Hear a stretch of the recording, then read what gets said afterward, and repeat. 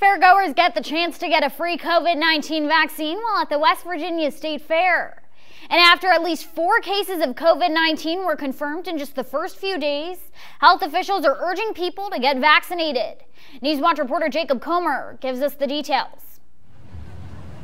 The West Virginia State Fair still has a few more days, and locals are turning out in droves. The large crowds don't seem to be deterring many from enjoying the festivities, but health officials still want people to stay safe. And one way to do that is by offering free vaccines at the fair. The fair has partnered with the West Virginia School of Osteopathic Medicine to give out doses of both Pfizer and Johnson & Johnson vaccines. We are offering free COVID vaccinations to anyone that attends the fair. The Delta variant that is circulating now is in all states and all counties in West Virginia and much more virulent, and we need to get people vaccinated. The only thing you need to get a vaccine at the fair is an ID to confirm that you're old enough. No insurance or any payment is required. So far, the school has not given out too many vaccines, only about 100 since the start of the fair, but they say more people have stopped by in recent days as more talk of booster shots goes around. So far, I think they've been doing about an average of 5 to 10 a day. Look for more as the boosters and third doses become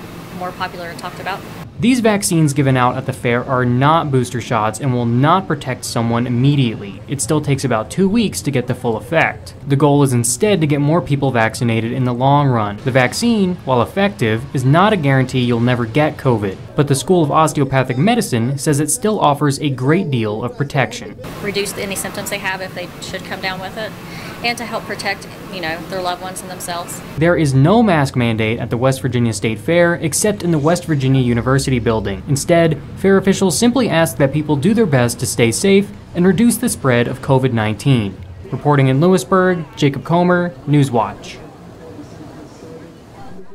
The fair continues until August 21st. Free vaccines will continue to be offered.